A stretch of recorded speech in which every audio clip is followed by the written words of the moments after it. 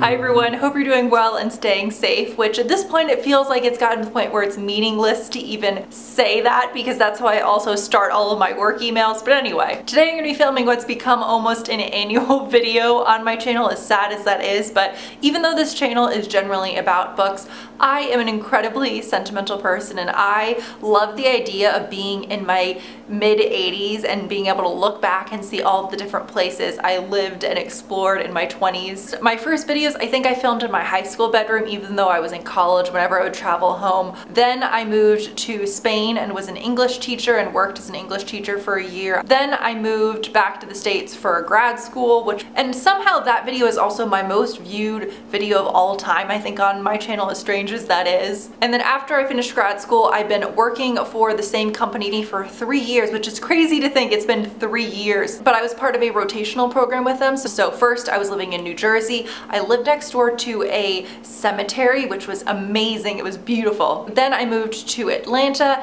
and then I moved to where I'm living now, which I don't think I've ever said before aside from saying it's in the Midwest. But now that I'm moving, I will say that I'm currently living in Wisconsin. And I've been here for about a year, and this is a very hard decision and a big life change. But the reason that I'm moving now, and I hope this is gonna be one of my last moves for a very long time, is because about a few weeks ago I put in my 2 weeks notice at my company I've been at again since I finished school, and I'm now working for a different company. Obviously it doesn't matter I'm here right now, since with my job luckily I can work virtually, but once we're able to go back into the office, the role is back on the East Coast, so I will be moving back to the East Coast. And I'm actually gonna hopefully be moving within the next couple weeks. Is it fun to move in the middle of a pandemic? No, but my lease also ends in May. So let's get into the apartment tour. So this apartment is from the 1800s, and that's the thing I definitely love most about it. It's also a loft style, meaning I always thought loft meant when it's 2 levels with like an open bedroom up top, but what loft also can mean is just that it's entirely open in the sense that the bedroom's on the same level as the living room, but there's no full wall separating it. I will say one of the things I will miss about the Midwest is that this apartment is awesome. I think about 800 square feet and only a little over $1,000 a month, so I'm definitely gonna miss the prices here. The kitchen was not anything fancy. I know this complex has ones that are nicer with like stainless steel if you want to pay more every month, but that's just not something that matters to me. So long as the kitchen's functional, I don't care that much what it looks like. I will say I have that antique Red Baron sign up because it was my favorite frozen pizza, but now having come to the Midwest, they have so much better frozen pizza than we do back on the East Coast. Home run in, Hedgies, lots of matzah, oh my god. The living room was definitely my favorite aspect of this apartment because none of the original features from the 1800s are unfortunately still up, but I loved that you could at least see the brick wall and you could see how old the building was through that. I get a lot of questions about where my couch is from, and it's just from Walmart, and I don't shop a ton at Walmart, but I wanted this specific type of couch in this color,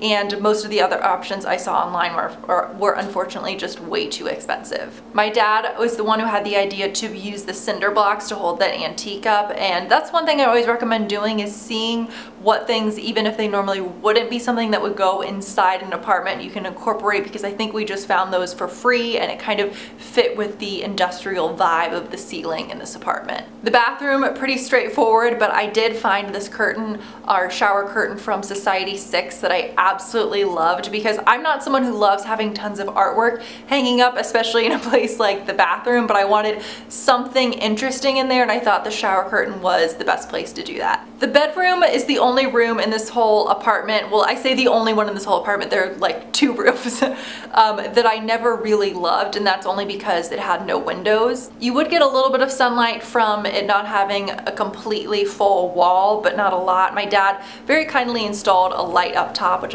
everyone obviously needs a candelabra, I feel. This one I think I got really cheap at an antique store. It looked kind of rough, and then my mom or I can't remember, we spray painted it black. So that was my very quick apartment tour. There wasn't a lot to say because there's a lot of the same furniture I've had in a lot of my past apartments, but I loved this apartment so much and I feel so lucky to have lived in a place from the 1800s because I already found my new apartment back on the East Coast and it doesn't even compare, and it's a lot more money, which I'm not looking forward to, but I am looking forward to finally, after like 6 years, finally moving closer to home. Feel free to follow me on Instagram if you want to see me chronicling my cross-country move during a pandemic. It's going to be interesting, and I'm gonna try and of course do it as safely as possible. I'm not normally one to ask, but it does really help out my channel if you like this video, if you enjoyed it, so please do, and I will see you all in my next video. Bye.